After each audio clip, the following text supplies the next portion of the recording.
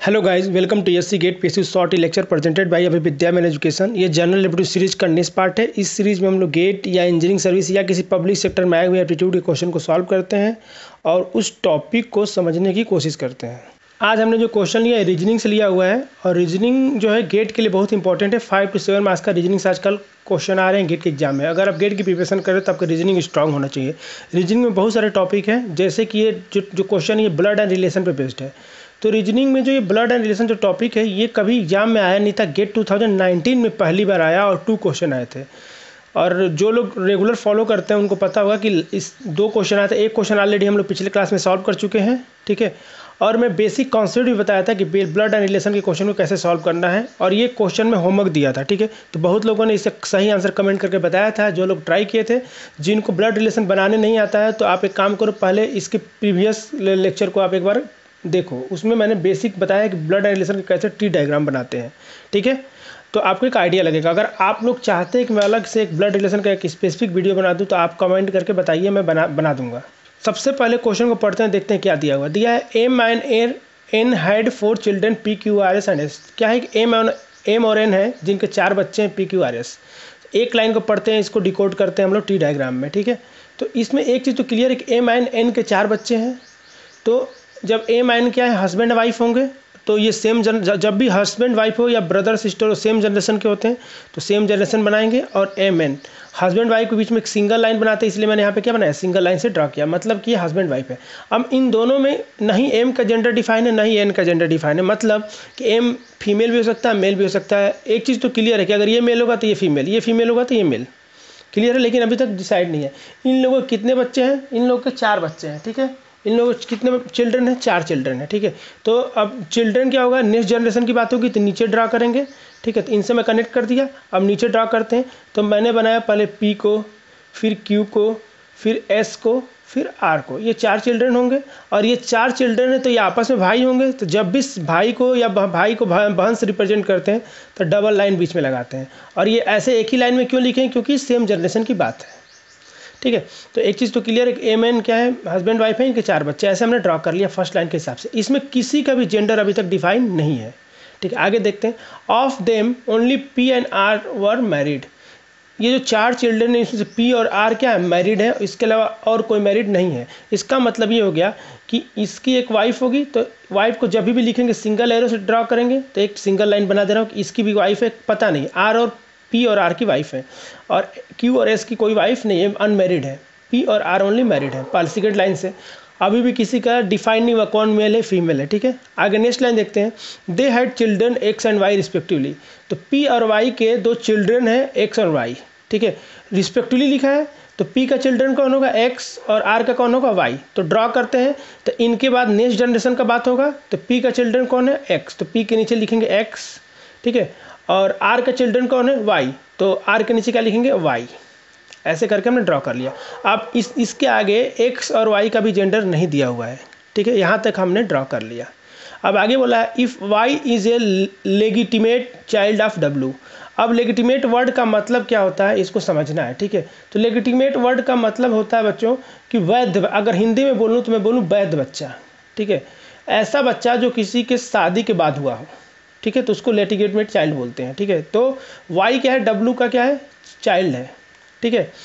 तो अब इसका मतलब देखो, अब Y जो है W का चाइल्ड है, इसका मतलब R का भी चाइल्ड है, ठीक है। इसका मतलब कि R और W का शादी हुआ होगा तभी तो इनका क्या होगा, बच्चा हुआ होगा। तो R और W इसकी वाइफ हो जाएगी। तो यहाँ तक क्लियर है सबको। अब पूछा गया which one of the following statement necessarily false. अब यहाँ पे लास्ट लाइन जो ध्यान से देना है कि पूछा है कि जो नेसेसरली फॉल्स है। तो देखो जो प्रीवियस क्वेश्चन किए थे ब्लड एंड रिलेशन पे, उसमें भी यही पूछा गया था नेसेसरली फॉल्स। मतलब कितने, एक चीज़ तो आपको दिमाग में आ गया, जिसने भी क्वेश्चन फ्रेम किया ये दोनों क्वेश्चन एक ही इंसान ने फ्रेम किया हुआ है, क्लियर है। क्योंकि उसने दोनों ही क्वेश्चन में एक ही चीज़ पूछा गया, प्रॉबिलिटी ज़्यादा है कि दोनों ने एक ही बंदे ने क्वेश्चन को सेट किया है।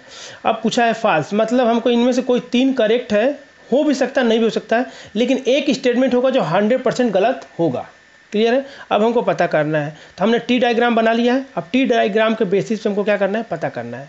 पहला पढ़ते हैं, पहला statement, M is a grand mother of Y. M क्या है, M is a grand mother of Y. M क्या है, ग्रैंड मदर ऑफ वाई। देखो वाई, वाई के पिता कौन है, आर के पिता कौन है, एम, मतलब हम बोल सकते हैं पेरेंट, वाई के पेरेंट कौन है, आर के पेरेंट कौन है, एम। तो जो होगा देखो इनका जेंडर डिफाइन नहीं है, मेल भी हो सकता है फीमेल भी, आर मेल भी हो सकता है फीमेल भी, वाई भी मेल या फीमेल। तो M is a grand mother of Y. तो ये ग्रैंड मदर ऑफ वाई का मतलब क्या हो गया कि यहाँ पे इसको बोल रहा है कि फीमेल है, मतलब ये पॉसिबल है। तो ये पहला क्वेश्चन क्या है, ये पॉसिबल है, हो भी सकता है।